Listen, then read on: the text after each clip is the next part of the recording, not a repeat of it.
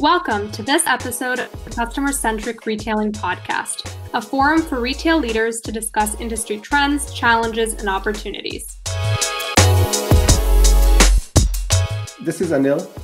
And this is Fabi, and each episode we invite some of the brightest minds in the industry to discuss the future of customer centricity, with topics ranging from the rise of e-commerce to brick-and-mortar operations, to omni-channel technology to retail culture, and how all of these elements come together to create customer-centric retailing. Today we have with us Oliver Banks, founder and director of OP&Co and host of the Retail Transformation Show. Oliver works with retailers medium and large to guide their transformation projects to success, all the way helping them realize the true purpose behind their brand. Welcome to the podcast, Oliver. Thank you so much. It's really fantastic to be here. I really appreciate you inviting me on. Of course, it's great to have you. And we have so much to talk to you about today, specifically around retail transformation, since I know that that's a topic that you're passionate about and that we are too. But before we jump into all of that and then picking your brain, can you just give our audience kind of an intro to yourself, what brought you here, kind of what you specialize in?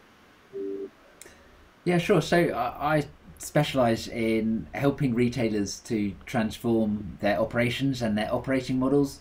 There's obviously lots going on right now. And one of the big challenges is trying to focus and prioritize what is the right strategy to take and which are the best elements to include in that strategy. So I work with retailers, as I say, to help them with all of that going on, get some program management in place, get some proper intelligent decision making going on, rather than just working on some gut assumptions. You know, my background actually before the world of retail was in engineering, and I kind of grew up in that world where it's much more focused on problem solving, much more focused on sort of innovation and sort of logical thinking and modelling, and I did Lean Six Sigma, black belt there and so on. So actually when I moved into retail back in 2010, all of those skills kind of transferred very nicely across. I joined Tesco initially in their supply chain function and then in their internal consulting function, which has been just a fantastic shift to make. I've loved every second of it. And now, again, since 2015 now, I've been working, I founded my own company, OP&Co, working as an independent consultant, and now I also host another podcast as well, which is, it's just a brilliant opportunity to engage in such an important industry. You have such an interesting background, and I think it's cool that you have an engineering background, because that's exactly the type of mindset that's typically missing for a lot of retailers. So I think, we can dig into that. I know Emil is an engineer too, so I'm sure he feels a connection there. But I wanted to ask you, one of the really common buzzwords that we hear right now in the retail industry that I think you can shed some light on is digital transformation. And it's become one of those words that retailers say a lot, like omni-channel, and sometimes you get the feeling that they don't really know what it means when they're saying it. So how would you define digital transformation? What does it come down to in your mind? Well, I have to be honest, I do have a slight allergic reaction to the term digital transformation. You're absolutely spot on. It is used a huge amount right at the moment, and not always right in the best intentions. I think for me, the term digital transformation misleads us because of that word digital. Everything is digital nowadays. It's just that we live in a digitally enabled world. I can't really imagine a major change that didn't include some form of system or some form of technology or some form of integration, for sure. And that word digital, it focuses our mind onto that bit. And quite often when we're talking about transformation, it's then easy to miss out the wider business questions around the actual proposition or the business model or the processes or the people involved in that, and obviously the customer as well. So I think digital transformation misleads us. I do obviously strongly believe in transformation though, which may have a digital element to it. But ultimately we live in a fast changing world.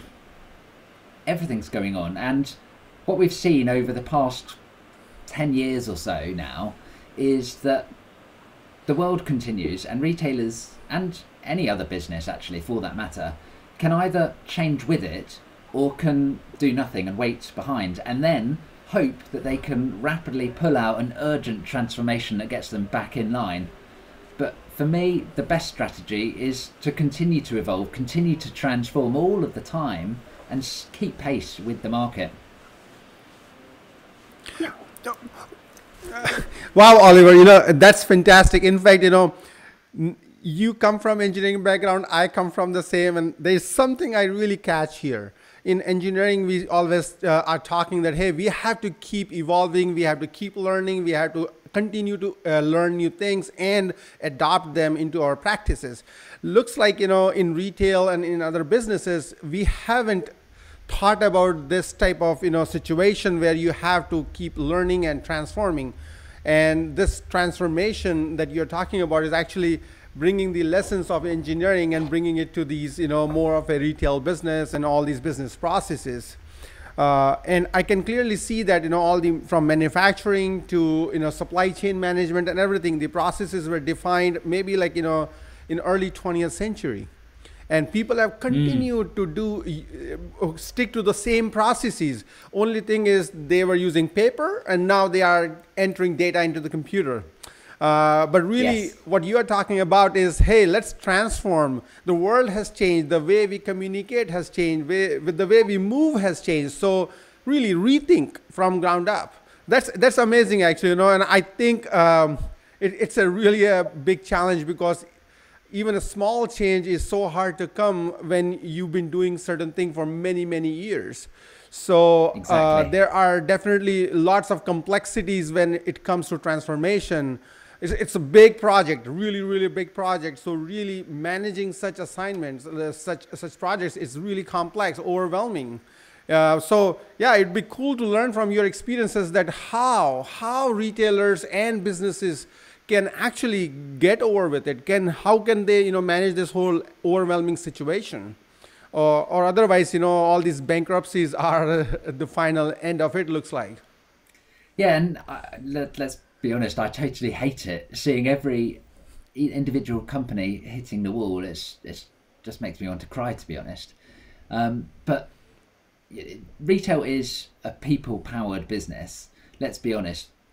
Particularly if you look at shops, physical retail, the number of employees for some of these big companies is just astronomical. It's such a huge workforce. And we all know that people are resistant to change. So when you have a very large group of people who are naturally resistant to change, and then you have a very rigid operating model with sort of set processes and procedures that happen throughout the day, so there is that very strict, this is how we do it here, and then you say, let's shift that, there is naturally going to be a lot of resistance. So when you're thinking about transformation, change management is a huge element in there. And that is something that, again, you need to be continuing to foster, and it forms part of the culture eventually when you do get to that place where you are continually evolving.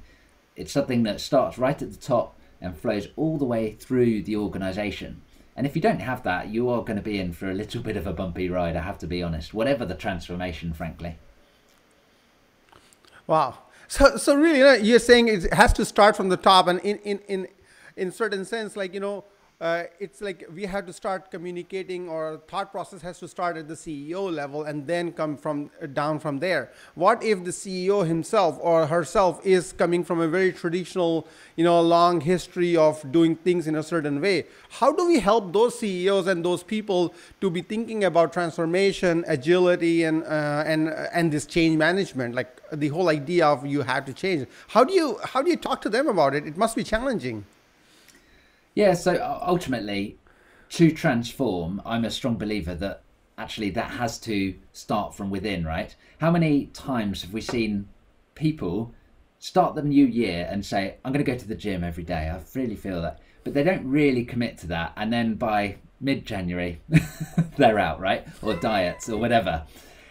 It's just the same in retail, right? If we don't truly commit to something, if we don't have a strong will to make it happen, it's just a set of empty words. And again, if you look at some of the sort of very last trading reports from some companies that have unfortunately wound up now, the words are very bright, very optimistic. We're talking about transformation. We're talking about this. We're talking about that.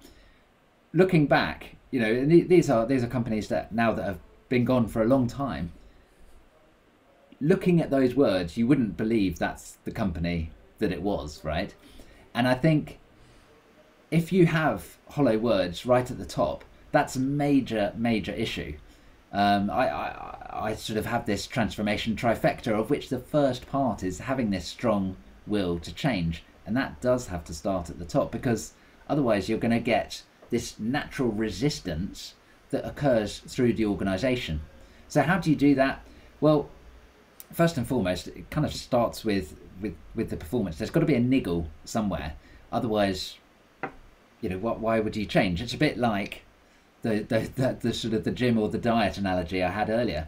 If you're not feeling slightly self-conscious, you'd never even enter that discussion, right? So what is that niggle, and how do you then explain that to everyone? How do you show people? How do you get people to really live it? I'm a big fan of going to see, you know, again, in physical retail, going to see what it's like, going to experience it as a customer, as a colleague, not on a sort of a red carpet visit, shall we say, but really understanding what it is like on a just a normal day. How does it feel? How does it work? And then you can begin to see. And if the CEO, frankly, isn't getting it at that stage, if you're under the CEO, there's not a huge amount you can do unless you're up for starting a bit of a coup. But you know, that's I guess probably above your pay grade if you know someone high up in the organisation doesn't get it. Wow, this is amazing. So from what I get is a very actionable item is that if the CEO really is motivated to move for transformation, the one thing they can do is go themselves, experience the retail business in their own retail stores and all that, and then go visit much more modern digital first kind of companies. Like, you know, in America, we talk about Lululemon or many other, you know, companies, including even like, you know, the companies that have transformed successfully, like Best Buy and Target and all these companies, and they can go and experience the shopping experience in these places. And I think that's where they can see clearly the difference. And hopefully at that point, they get the idea that what is it that needs to change and why. Because I'm sure after after experiencing ourselves, we know exactly what it means. And maybe that's where you're saying that inner voice will come in. Hey, I really need to do something, right? Yeah, absolutely. And honesty plays a huge part in this, right? And if you are not willing to take an honest look in the mirror, then there are bigger challenges afoot, quite frankly. You have to be able to critically assess your own business, but also look at the positives of other businesses as well. You can't just walk around a competitor and say, look at that, that's not very good, and we're better at that. That's not really particularly helpful, to be honest. And I have absolutely seen people do that, unfortunately. So, but then, you know, now definitely we are seeing, you know, I'm kind of like somehow I see that that negative part, that, you know, we very easily see those negatives in others and notice that. But then the other part of transformation is we have to really know about our own strengths so that we can, you know, say, well, these are my strengths that I'm going to keep, and then work from there. So in the retail business, particularly for the companies that haven't transformed much in long time, what do you think is what are their, you know, can you give us ideas on how they would identify their strengths and then go from there? Yeah, so I'd like to reframe that discussion, if that's okay with you. And it's not so much thinking about the strengths, but thinking about the purpose. Why does that, or does your retail business exist? What's the point of it? You know, and by the way, the point is not just to make lots of money, right? It's got to be a customer focused point. How are you helping your specific target customer to achieve a goal, to meet an aspiration, to avoid a real pain point in their lives? Because if you can understand that, then you can design the business that is able to meet that. And maybe your strengths are naturally aligned with that, hopefully. If not, then you have a hard choice to make. You say, actually, are we focused on the wrong business? Should we massively transform and shift and evolve who we are, our target market, the way we approach things? Or actually, do we need to transform the internal business and build up new strengths, new capabilities? So I would start with understanding your purpose. It's really about why you exist and why are you relevant for customers, frankly. Yeah, I can totally relate that. This is like important that we know why we exist and why are we relevant for our customers, because otherwise today we see that all these digital channel and marketplaces and all these ways of selling the product, geography is no limit. Customers have unlimited options. So if you are Exactly. trying to compete in a very generic transactional way that, hey, find my product, buy this product, pay for it and get the item delivered, like getting it delivered next day is no differentiator. So what Exactly. that is actually, otherwise it is a just race to the bottom. What you are trying to do is you are trying to get the best price and the fastest delivery. Means this is like a really simple thing, doesn't represent your brand, right? So actually customers are confused. They don't know why you exist. And in that case, all they are looking for is the cheapest price, basically, right? And that doesn't keep the business floating and doesn't bring any value to the customers. So actually, our brands have to really think what value they deliver to the customer. And in that case, actually, if customers really see the value, it will come from why your brand exists. If your brand is delivering certain experience or appealing to certain people who have a certain mindset, then they will come and buy from you. And at that point, you are not competing on price or how fast can you deliver that, but instead you're competing upon the value that your customer cares for, and which is super important. And that's when you clearly you're out of that race of price competition and all that. Exactly, and let's not beat around the bush. Price is a strategy that can work. The problem is only very, very few companies, A, are set up to do that, but B, can win at price, right? There really is only one lowest price.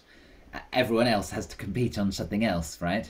If you think about, a branded product, whether it's a Lego set, let's say, that same Lego set can be available from many, many different retailers, both physical and obviously digital retailers as well. And that exact box is the same wherever you buy it from. It's the exact same contents. Maybe it's a different price, at which point, okay, what's the proposition there and what's the delivery and so on. But what else is there? How else can you stand apart? If you are selling that exact same product to someone else, why should someone choose you? That's a huge question to ask yourself. Why should someone choose you? Yeah, actually, and we know from our experience that humans are still going to shop at the store because we like the physical nature. We are human by in their own instinct are actually very human. They are very physical. They want to meet. They want to touch, feel, experience, and that's how they feel confident about it. In fact, yesterday I was thinking about it that even though e-commerce is growing so fast, one, it is growing because of the price, but number two, the other thing that we are seeing is that there is almost half of the items that people buy, they return. And that is something very critical that hit me, is that it is because the customers, they like to touch, feel, experience the product before they actually commit to it. And in e-commerce, that's pretty much not possible. And so the good old retailing, I think the whole essence of good old retailing has to stay. We cannot simply, replace all these things with a digital. In the name of digital transformation, you cannot just simply put a magic mirror and replace it with the experience of trying on something. I mean, it's not possible, right? You can see it, how that color looks on it, but I don't think that is important. So I think the good old retailers have to understand the processes of retailing. The essence is that customer wants to come in the store, wants to experience the product. And now how can we use technology to facilitate that, make it frictionless? How can we make it easy for customers to do it, experience the product, and get the item? And when they experience, it's the opportunity for the brand to really deliver that exceptional, differentiated experience, which their customer wants, right? Yeah, exactly. Obviously it depends on your specific target category and niche, that sort of returns problem, but it ultimately does exist. And what stores are great at, let's be honest, is something they have to focus on, which is discovery. It's the ability to browse, the ability to be inspired. I think online retailers often struggle. There is a huge opportunity with content and with things like augmented reality and maybe even virtual reality to begin to paint that picture and help customers choose. But nothing quite, as you say, nothing quite beats the ability to, whether it's pick up a garment, feel how it feels, see how it shimmers in the light, try it on. Maybe slightly difficult in the current pandemic, obviously, but that will shift back in time, I'm sure. Yeah, and when we're talking about the technology piece in particular, is there anything that comes to mind as a must-have for retailers that are looking to transform? I know a lot of retailers are struggling right now because they are relying on this legacy tech that doesn't allow them to create any of these experiences that we've been talking about. Is there any particular technology that when you're working or speaking with retailers comes to mind as kind of a must-have? Not really, to be perfectly honest. It really does depend on the retailer themselves, their current tech stack, and ultimately what are they trying to do. And each and every transformation is therefore a unique setup. So I wouldn't say there's any almost ideal tech stack that every retailer must go after, because as to the discussion we've just been having, you want to be able to differentiate yourself, right? So think about how are you going to serve your purpose, and thus what are the different elements of the proposition or of your operation or your operating model do you need to have some additional technology to support. Legacy is obviously a big challenge for many retailers, particularly the physical retailers. So, Right. it's a question of really critically assessing which technologies would help, where's going to be the best bang for buck, where's going to be the best return. And I don't just necessarily mean financial return, right? Because there could be customer experience returns, which then do eventually transform into a financial return, but it is slightly more difficult to go down that journey, to be honest. It's also worth thinking about how the overall ecosystem fits together, and again, that's about creating a coherent and engaging proposition. Yes, you could add in lots of bells and whistles. You could add in, VR this and AI that, etc. But if it doesn't hang together, So, customers see straight through that. So Oliver, it's like again, I'm going to back a little bit on the history. It's like we the transportation systems really evolved fast in the 20th century, and that actually made possible how we do retailing. Like all these malls in the suburbs, and back in the day before that, it's like you could only walk to the or go ride to the your horse to a retailer nearby, and only so much you can bring with it. Yeah. But now with the cars and all that, we can do a lot more. So I think the whole internet is a new way of transportation. Like, we are in like 30 years ago, we cannot be doing this, right? When you are in UK, I'm here, Fabi is in London, and still having a live conversation. I mean, we'll have to come to a coffee shop, all have to travel for like months, right? So what I'm trying to get to is that we have to see that this whole digital, the internet backbone, as one of the another highways. It's like a transportation mechanism, and now seeing that as a one more added layer of transportation, how well we connect with our customers on the physical, on the roads, on the streets, and then also on the internet, on the digital channels, because customers are walking into the store, yes, but they are also opening their phone. They are going to flip, click on the app, open, or your website, and they are actually in your store. Only thing is they can only do so much. They may not be able to try on the product, but they actually can browse the product. They can figure out what other details, the product information. They would know if the product is in inventory in the store or not, right? And that additional information is influencing their decision to should they come visit the store or not. Because if I'm looking for a certain shirt, I'm not going to go into the store if I'm not sure if the shirt is in stock in that store, or there is a process to get that item in the store. So I think it's really interesting, and it comes down to that question we raised earlier. Why should a customer choose you? That's a big question. There is a huge amount of content out there, but it kind of comes down to the fulfillment piece, as you've described, but also the communication piece. How do you have an engaging conversation with the brand or the people within the brand, right? To understand more about a particular product, to discover more, to understand, actually, I've got this party coming up, I want to look really good, I want to give this impression, I've got a new job, whatever. How does that play into the shopping trip? I think what we've seen, actually, over the past year, whilst the pandemic's been going on, is a realization from customers that they have a mission that they're going on when they go shopping.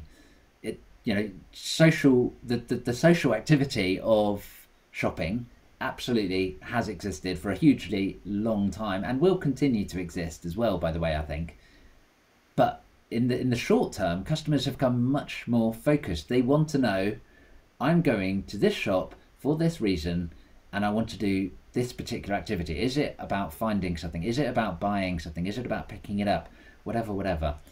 So I think actually customers have come a lot more focused, and what's going to be quite interesting is how that behavior shifts and reverts back, and thus how it all plays out into the store operation. Wow. Yeah, in fact, taking it further, yes, after the store operations, actually the size of the store and the purpose of the store, right? Because the traditional departmental stores like, big Macy's and all those, right? They are what? They are point of sale, but they are also kind of like a warehouse. They stock all those items. They are really big stores.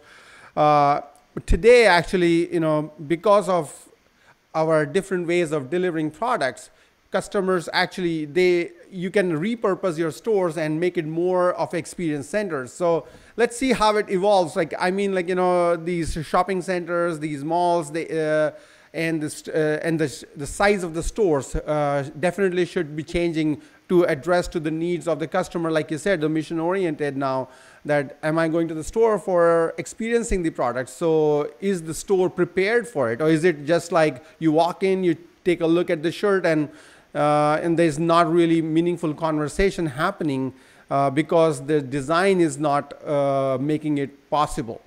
I think it's really interesting. So all of this is really pointing to a question of what's the role of the store, which is really for many retailers right now under close observation. Why do we have stores? What are they there for?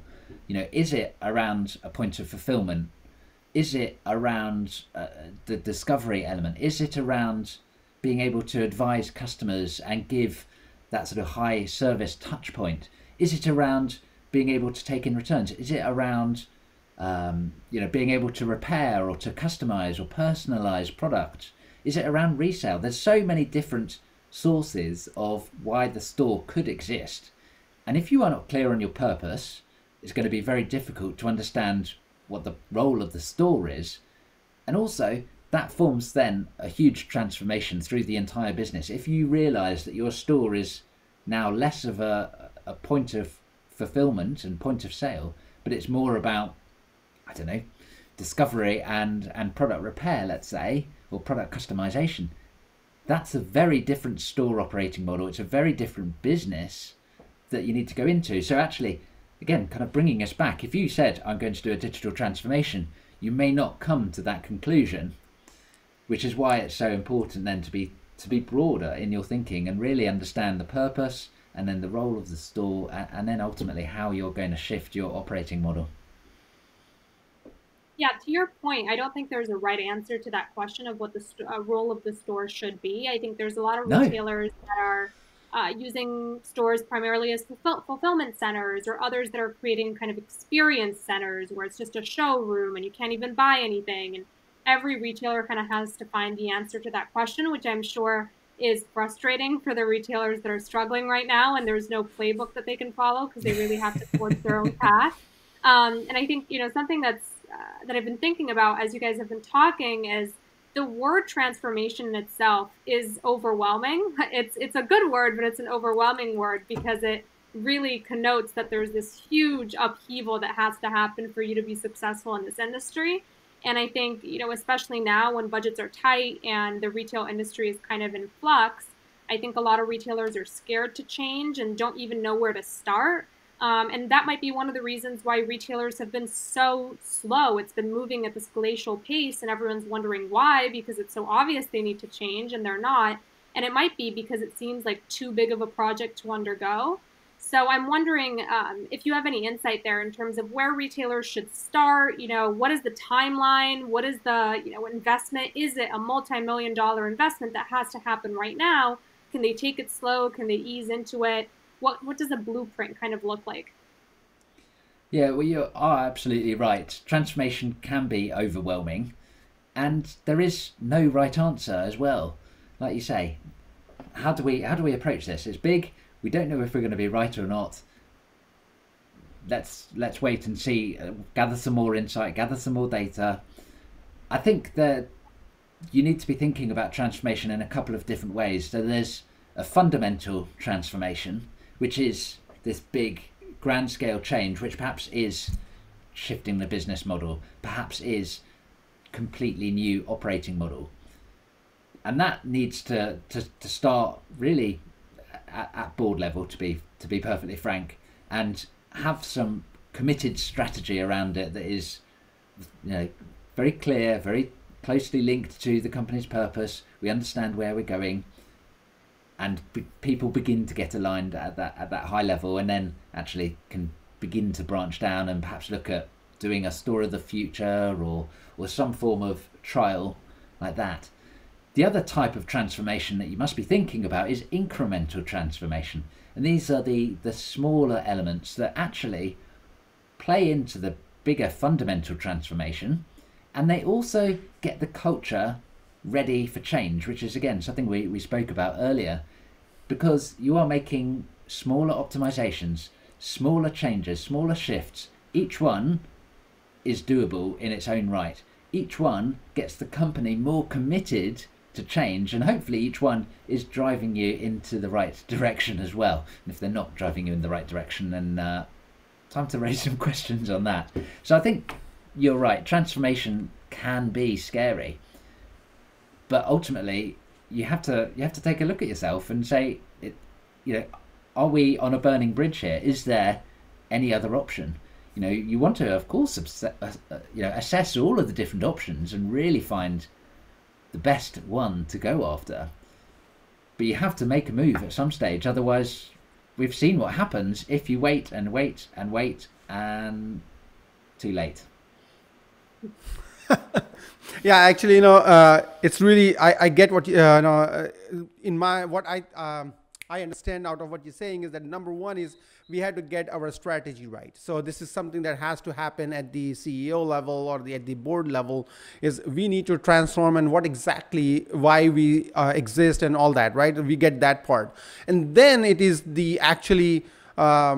it has to be iterative model. If we bring it back from our engineering experience, is that, hey, let's take an iterative model and make a small change, and let's get back into our processes and make it happen and start working with it and get some experience, and then take a next one and then take a next one. So I think I know you always talk about agility, and so if we go back to taking our experience of managing engineering projects, we can take those agile iterative models where every 3 months or every quarter or every 6 months we can make another small change and then another small change. And I believe that could actually help retailers transform with a minimum risk, or at least managing the risk properly.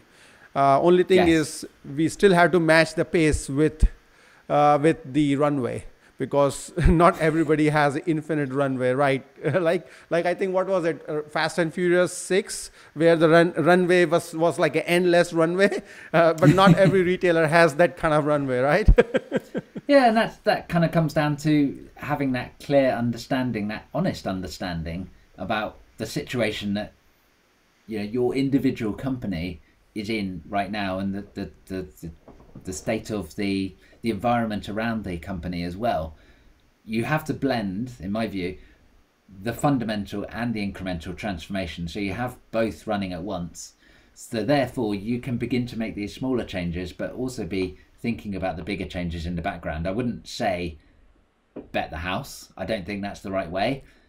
But equally, if you just do lots of little tweaks and iterations, that's not going to be enough either. I first saw Agile in play probably about 2008 now, so quite a long time ago, and was absolutely blown away by the speed and the pace, and how concepts like an MVP, minimum viable product, can really help to focus the attention of the entire team, the development team, and really drive them through. And yeah, some brilliant things. Agile is absolutely something that you need to be finding out more about, because you don't want to go for that classic waterfall. I'll design a 5-year plan in detail, leave it, and sign off all the business cases and everything, leave it, and then by the time you get around to it, the world has once again changed, and you're out of date already. As we're kind of wrapping up here, Oliver, I did want to ask you, and actually go back to something that you said a couple of minutes ago about the store of the future. If there's any kind of trend that you're looking at right now, or that's catching your eye, there's obviously so much going on in the retail industry, but is there anything that you're looking at that you're thinking, wow, this is really interesting, I bet this is going to play a bigger role in this industry in the future than it is now? So I think there's always a lot going on. I think micro fulfillment centers in certain niches, particularly in grocery, is very interesting. I'm not sure 100% how that's going to play out into other categories as well. I could definitely see it working in a department store, where actually you've got this very broad range and you could quickly assemble and dispatch products for customers. Obviously that raises the question of, does anyone really need to get that particular product in a very short time scale? Obviously grocery has its own unique challenges with code lives, etc. I think there's a lot of different elements that are going to be under review when shopping almost begins to resume, which I'm personally quite excited about, seeing actually how sustainability elements come back onto the agenda, in terms thinking about sort of resale of items, thinking about repair of items, thinking about recycling, and sort of the reverse logistics of end of life products. I think that could be quite an interesting piece, particularly as we begin to get more sustainable, and sustainability is increasingly up the corporate agenda, as well as the consumer agenda as well, of course. We'll keep your prediction on file. This is one of the questions that I love to ask kind of all of our guests, because I think it's so hard to predict what's going to be next in the retail industry, because it's so dependent on what consumers ultimately want, and they tend to change their minds quite a lot as well. But I think it's interesting to get your opinion on that, and I think that's a good place to leave it off. But I did want to give our audience an opportunity to learn more about what's going on with you, and how they can keep up with you. So, I mean, the best place is to keep up with me is by catching my podcast, The Retail Transformation Show, or alternatively, find me on LinkedIn. I'm Oliver Banks. Quite easy to find. I've got a little green circle around my face if you can't find me. Yeah, we would definitely recommend to our audience to check out the Retail Transformation Show. A lot of great guests and great conversation, and we really want to thank you for being a guest on our podcast. Well, listen, I've really enjoyed the conversation. Thank you so much. It's been really kind of you to invite me on, and a great conversation. Thank you. Thanks, Oliver. Yeah, really, I really enjoyed this conversation, and I was so yeah. I'll look forward to next opportunity when we can have some more. Definitely. Looking forward. That's it for this episode of the Customer Centric Retailing Podcast, featuring our special guest, Oliver Banks, Retail Transformation Specialist. Oliver is confident that real transformation needs to come from the top, and that if your executive leadership isn't bought in, it's going to be hard to deliver the kind of customer experience that people are looking for. No transformation roadmap is the same, but they all start with defining your purpose as a brand and determining the best way to realize that purpose through people, process, and technology. Be sure to check out Oliver's podcast, The Retail Transformation Show, for more of his insights. If you like what you heard here, you can subscribe on Apple Podcasts, Spotify, and Google Podcasts. Please rate and review and recommend to a friend or fellow retail fanatic. This podcast is brought to you by Hot Wax Commerce.